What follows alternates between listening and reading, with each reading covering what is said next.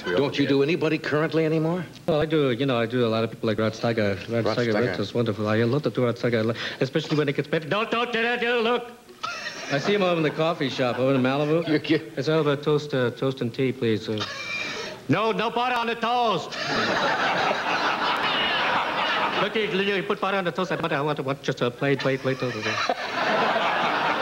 But, you know, you do people, and, but the bulk of it are people that I admired when I was a kid, and I started doing impersonations of, you know, way back to Al Jolson. John Barrymore, Lionel Barrymore. Lionel Barrymore, people, all that stuff. But they're all gone now, and showbiz heaven. That's a fact. Remember the rumor that was going around that George Jessel was going to had his own eulogy tape? Somebody had told me that before he passed away, that he had taped his own eulogy. Yeah. And I don't think that was true. I don't. Here I am. Yeah. Done many things for Israel. Yes, but I like to laugh about those things. They're fun.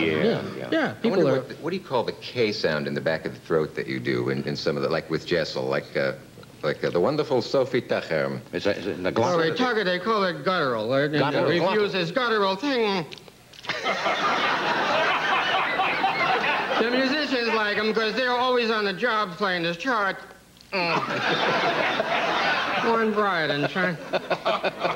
Yeah, but I don't do anybody anymore. Why not? You're doing well. I did Donahue. I do a takeoff Phil of Donahue No, I haven't on heard the you do show. that. Yeah, but it's just, you know, he's got the glasses and walking up to the camera. I don't know why.